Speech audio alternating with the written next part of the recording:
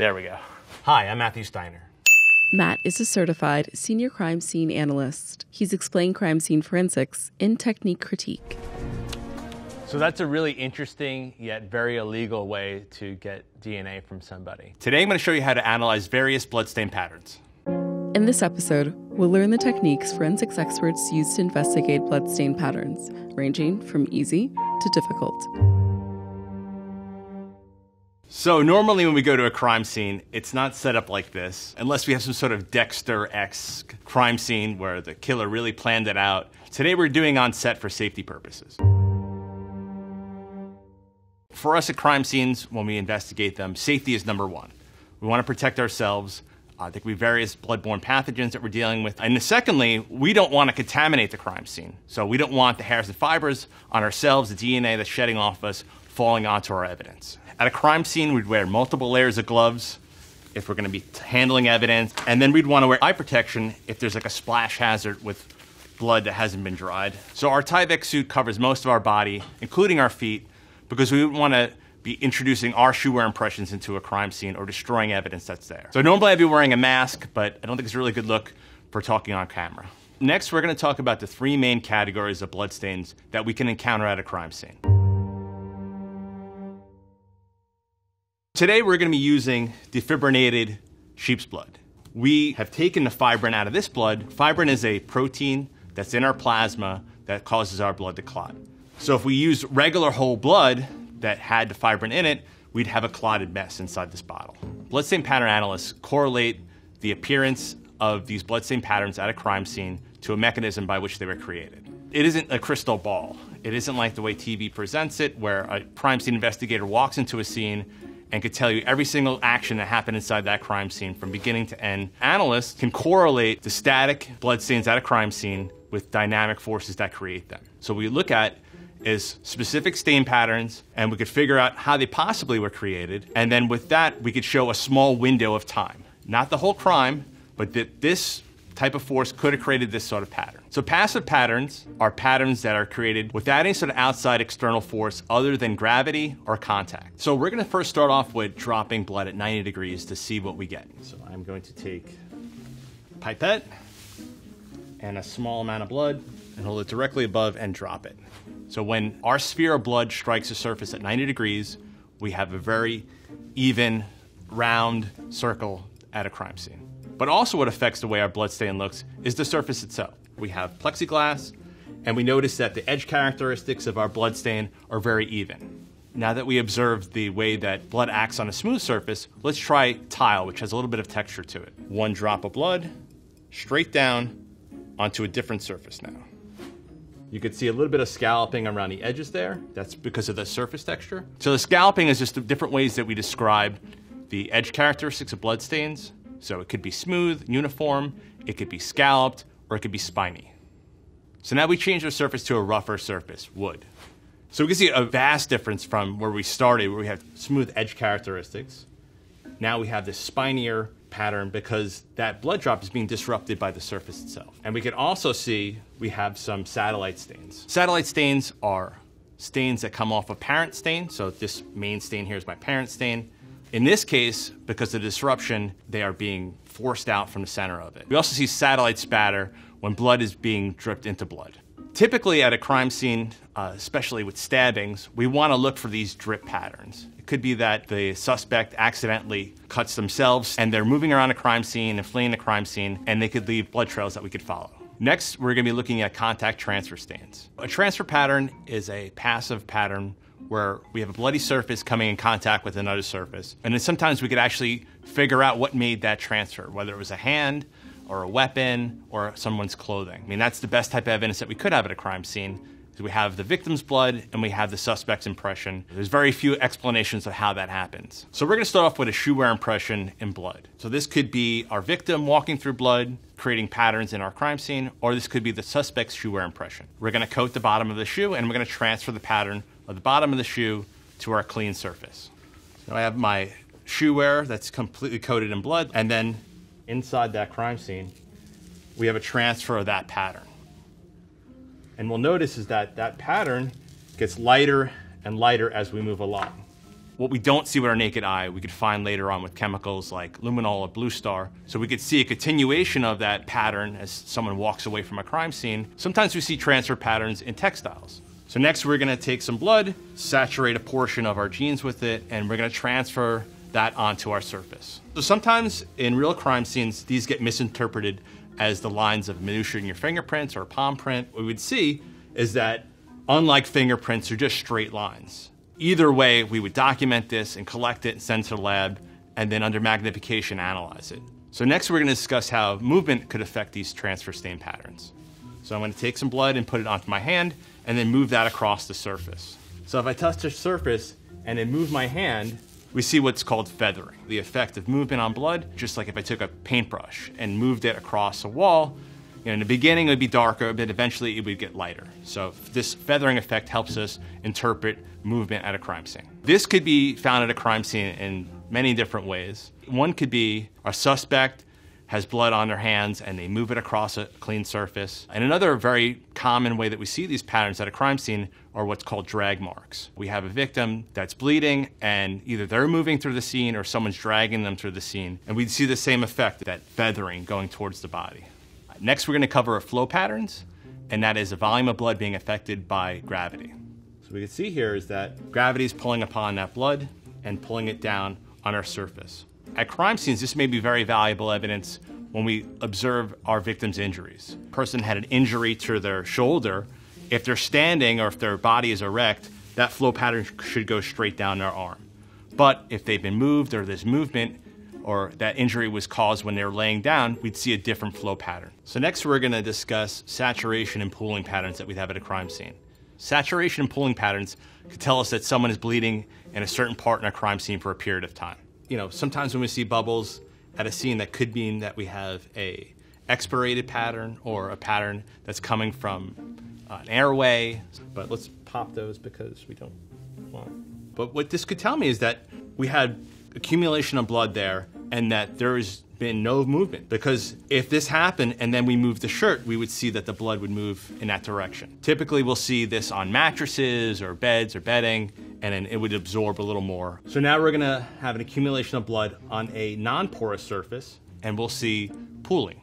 So pooling and saturation, it's the same mechanism that we're looking at, just the accumulation of blood.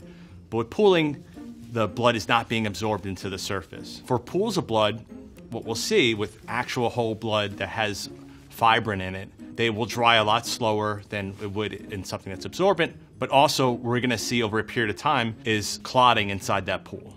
And then sometimes we'll see affect what's called serum separation. So the edges of this will be clear where we see the plasma of the blood as it separates.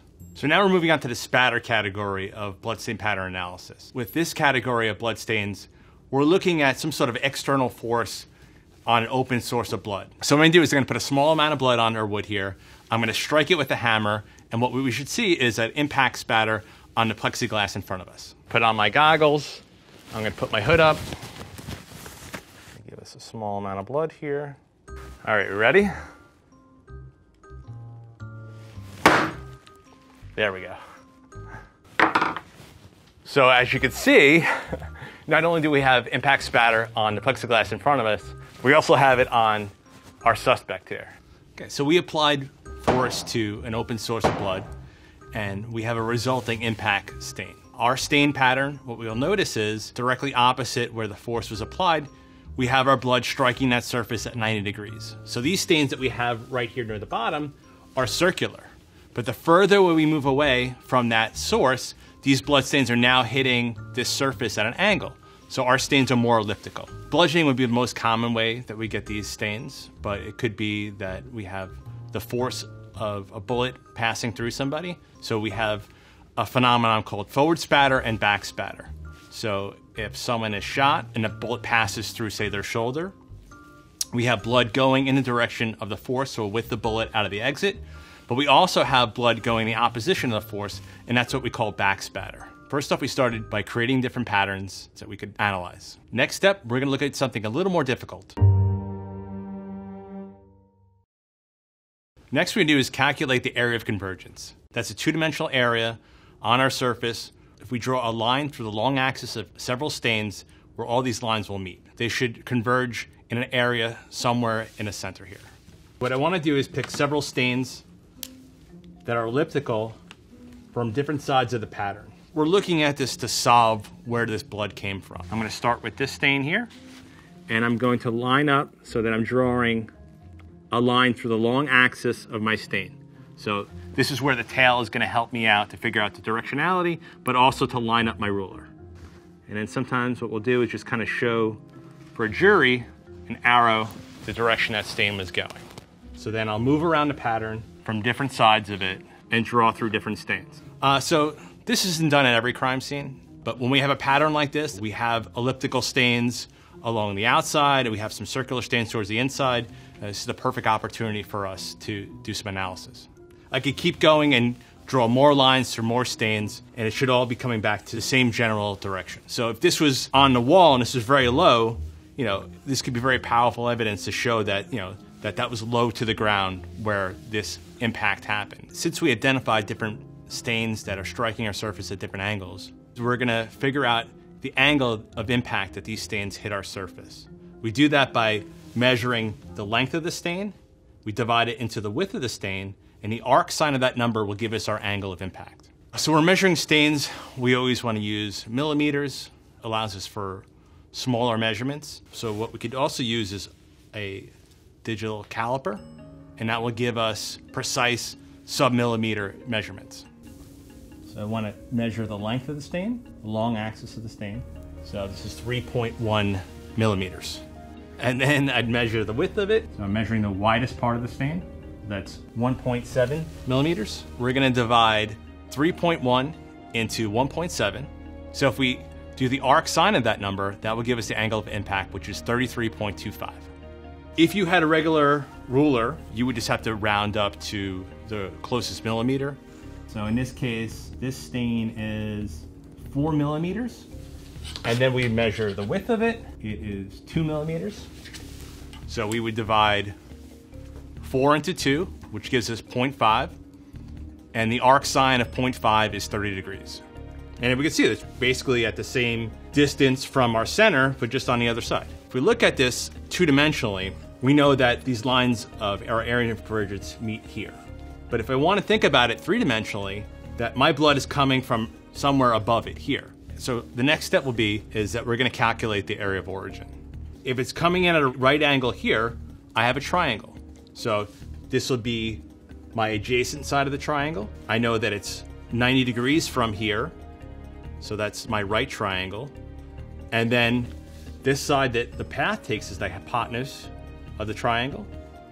And so if I know the distance from my stain to my area of convergence, and I want to figure out how far away my area of origin is here in space, if I do the tangent of that, I could figure out the side, like SOHCAHTOA. When we analyze bloodstains in the field, I always feel it's better to do all these methods. We should be coming up with similar results, but if you messed up somewhere, one of those is going to be correct. Next up, we're going to try something a little more difficult, interpreting relationships. There's an adage that forensic science is the art of observation governed by science. So we have observed our stain patterns at our crime scene, and we're going to interpret how these possibly were created. So if I go to a crime scene and I see that there's some clothing there, eventually I'm going to recover this.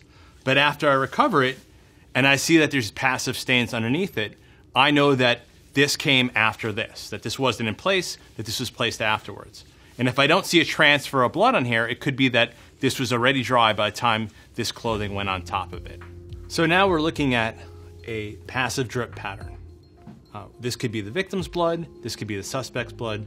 We won't know until we sample it and send it off for analysis. What we can interpret from this could be movement. So if this trail of blood is leading away from the scene, we would see those tails going in a direction of travel.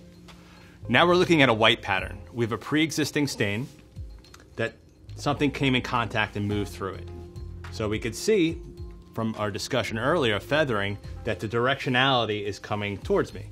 Something is passively dripping blood. That could be a weapon, that could be a victim, that could be our suspect, and then something later on comes through it. That could be someone trying to clean up the stain. This could also be that maybe someone was dragged through this or there was some sort of movement through that stain. So that was a white pattern. Now we have a swipe pattern.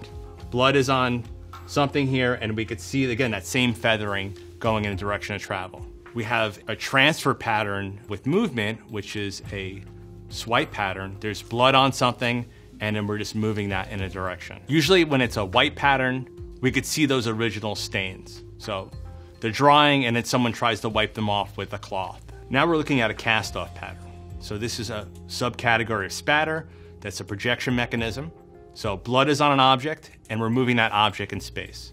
That could be someone's hand, that could be a pipe, that could be a bat, that could be a knife. And as that object moves, blood will be flung off it, and we have these very distinct linear patterns or curvilinear patterns. At a crime scene, if we see these cast-off patterns, they can go up the walls, they can go across the floor, and even onto the ceiling. So we're looking at a spatter pattern, but we have a normally continuous drops of blood that are being interrupted or blocked by something. And that gives us a pattern, what's called a void. Sometimes we have crime scenes where there's something important that would be in that pool or in that pattern or that spatter pattern, and it's been removed. So it could be someone's bag or a cell phone, their wallet. I had a crime scene where someone was bludgeoned, and adjacent to his head was the complete absence of blood spatter. Looking to the left of him, there was a spatter pattern that didn't line up. What we determined was that the curtains inside of the hotel room were open at the time of the crime and then closed later on. We've gone over how these patterns are created, our different categories of patterns, and what we can interpret from these patterns at a crime scene. This is not a simple process. This stuff takes time, training, and experience. And beyond that, there's no absolutes with any of this. There's no one specific answer, then it's only that one answer. I hope you guys learned a lot.